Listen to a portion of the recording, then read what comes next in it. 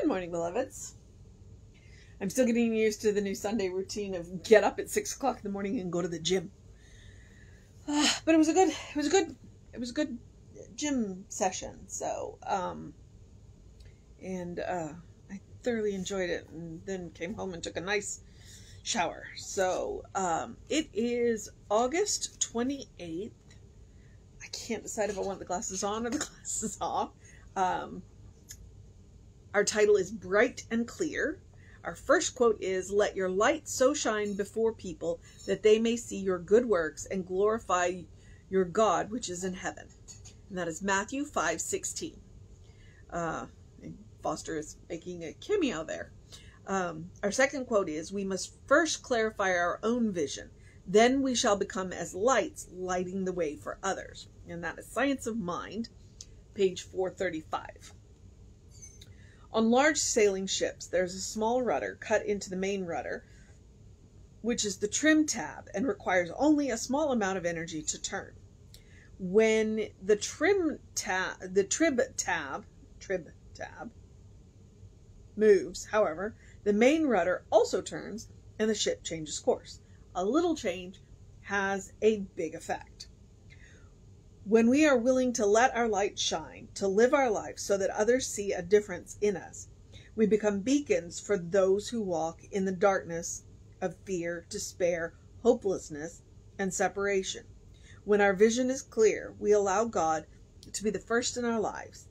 The effect of that clarity can be powerful. We cannot always know what impact we as individuals might have on our world, but when we are honest in our relationships, treat others as we would like to be treated, and see the Christ in everyone, our light shines brightly and cannot go unnoticed. Our behavior has an effect, just as the trim tab affects the ship. When we allow God to come first, and not only do we find that everything is provided for us, we also help others change their direction and begin to be aware of the divine light within them. May we let our light so shine. I know that the Christ within me is my light in the world. Today, I let my divine light shine out for all to see, and I thank God for this wondrous gift. And that is J.A. Gene Anderson. I know nothing about sailing ships. Not a thing about sailing ships. But what I do know, and it comes directly from that quote, from the Science of Mind. We must first clarify our own vision, and then we shall become as lights, lighting the way for others. So what I'm going to tell you is, we are not a proselytizing religion. We do not have missionaries. We do not go knock on doors.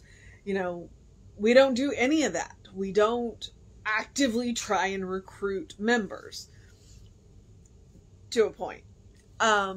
What we firmly believe in is that if we are living our life right, as she says later in the thing, when we come to trust God and we live our lives in such a way that we don't worry, we just, even when stuff is going wrong all around us, we don't worry. We put our head down, we do our work, and we get through, and we trust that it will be okay. And that's kind of the secret to a positive person. It's not that bad things don't happen. It's just that when bad things happen, we know it's gonna be okay. We have the strength to get through it. We have the support to get through it, all of that. And so we know that it's not gonna stay this way. It's like, we will get through it. So we live our lives in such a way that we are authentically ourselves, that our life becomes a light, and other people see our light, and they're naturally drawn to our light because we are, all of the qualities of God. We are happy, we are peaceful, we are joyous, we are, we actually enjoy life, and people want to know what our secret is. And so then we can share because they've asked. It's like, we don't go and knock on your door and say, "Hey, can we tell you about the Word of God?" No, we live our lives in such a way that people are naturally drawn to us, and they want to know what it is that we know. So they come to us and they go, "Well, what is it that you know?" And then we can share what we know. Do we use fancy language sometimes. You got to watch the ministers and the practitioners because we've learned a few fancy terms. But most of the time we just talk. You know, this is how we live our life. We are authentically ourselves. And the best gift about being authentically yourself is you give permission to other people to be authentically themselves. And when they begin to become authentically themselves, and when they begin to have an authentic relationship with one, themselves, and two, the source of their own being, their life gets better. And when their life gets better, the world gets better. So we are not a proselytizing religion. You know, we just live our lives in such a way that we give permission to other people to do it. That is the secret to Science of Mind. It's like you clarify your vision.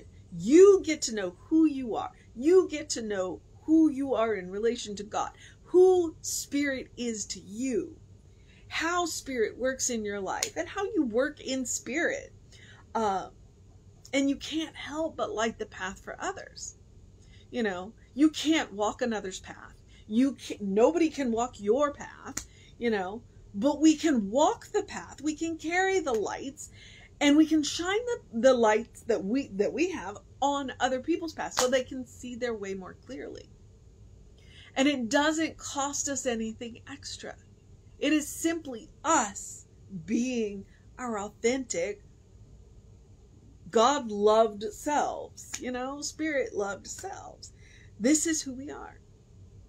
That is what, so I like that it's bright and clear. And I like that Science of Mind quote, first we clarify our own vision.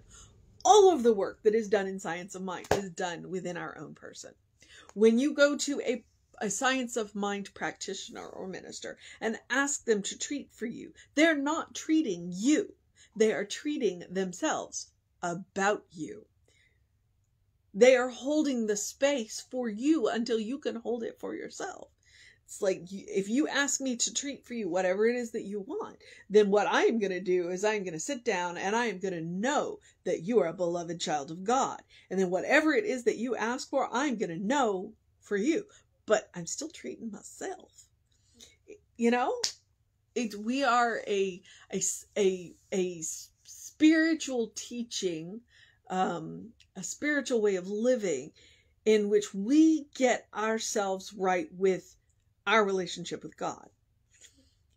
And then we hold that space for you to do it too. I don't want to say we give you permission, because, you know, you don't need our permission to get right with God, but we hold the space for you to do that too. It's like, we want you to understand that you could be whole and happy and joyous and peaceful and creative and all of those amazing things, because all of that already exists within you, and it's up to you to pull it out. That's why I like the phrase, happiness is an inside job.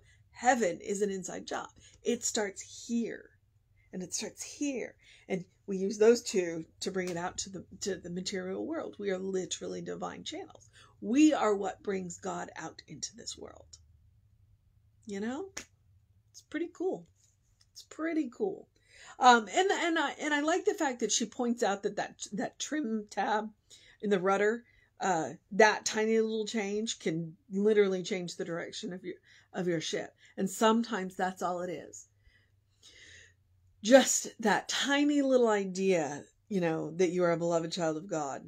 You'll make different choices. You will say different things. You will do different things. When you feel like you're loved, your whole world can change. Your whole world can change. And that's really what's amazing. So, yeah, it's cool. It's cool. All right. Let me flip back into the book to see if there's anything that I really missed. And then we have to decide on a mission. Although I think the last line in the reading is probably the best mission. Let your light so shine before people that they may see your good works and glorify your Spirit, which is in heaven. We must first clarify our own vision. Then we shall become as lights, lighting the way for others. And it says lighting the way for others. We're not walking the way for others. We are not trying to convince them. All we are doing is shining a light on the path and saying, there is a way in front of you. There is a way in front of you. You know. We're not creating the way in front of them. It was already there. What we're doing is we're helping to shine a light going, look, you have a choice. There is a path in front of you. Don't be afraid to walk it, because you're not going to walk it in the dark. I will walk beside you. We'll always walk beside you. Okay. When we are willing to let our light shine, to live our lives so that others see a difference in us, we become beacons for those who walk in the darkness of fear, despair, hopelessness, and separation. When our vision is clear and we allow God to be first in our lives, the effect of that clarity can be powerful. We can't always know. We can't always know the impact that we will have on people. With the mobile food market that we did yesterday, we saw it. We saw it. You know, the number of people who said thank you, the number of people who said God bless you, the number of people who, you know, but not everybody did. You know, sometimes they had those tinted windows. They never rolled that window down. And some of them did. Like, we saw firsthand the difference, the impact that we were making. It's a temporary impact, but hopefully it's a temporary impact which can lead to more permanent. They know that there are people out there that not only want to help, but can, while we work for a world where we don't have to do that kind of work, where everybody is, you know, well fed, their needs are met. That's the world we're working for. But until that time comes, we're going to do the work, and we're going to impact those lives. Okay. So it's a nebulous one. The mission today is to let our light so shine. What does that mean? The mission today, should we choose to accept it, is to let our light so shine. What does it mean? It means be who you are. Be the beloved child of God that you are. Be that loving, kind, compassionate, joyous, because sometimes we don't see enough of that, joyous, happy person that you are. Let that joy shine. Let that happiness through. You know? When things are sad, sometimes what you need is to see somebody who is happy, to be reminded you'll be that way again too. So, I know it's a strange mission. It's a nebulous mission. It's whatever you make of it. But I trust you. I trust you to figure it out. I trust you to figure out how to let your light so shine. All right. I'm going to move into the process of my day. You've got your mission. I'm, as always, going to remind you to do something to engage your mind and your body, whatever that looks like for you. Big, small, does not matter. Point is to do it. It is a spiritual practice. It is about making sure that you are taking care of yourself, and it is about making sure that you're enjoying something in your life. I hope you're enjoying a lot in your life, but something, you know, make it a point to engage all 5 senses in something. Take a walk, take a nap, enjoy a really good meal, whatever it looks like to you. All right. I didn't get much of a catter day with the cat, so I'm going to have a catter day on Saturday or on Sunday, and really spend some time with them today.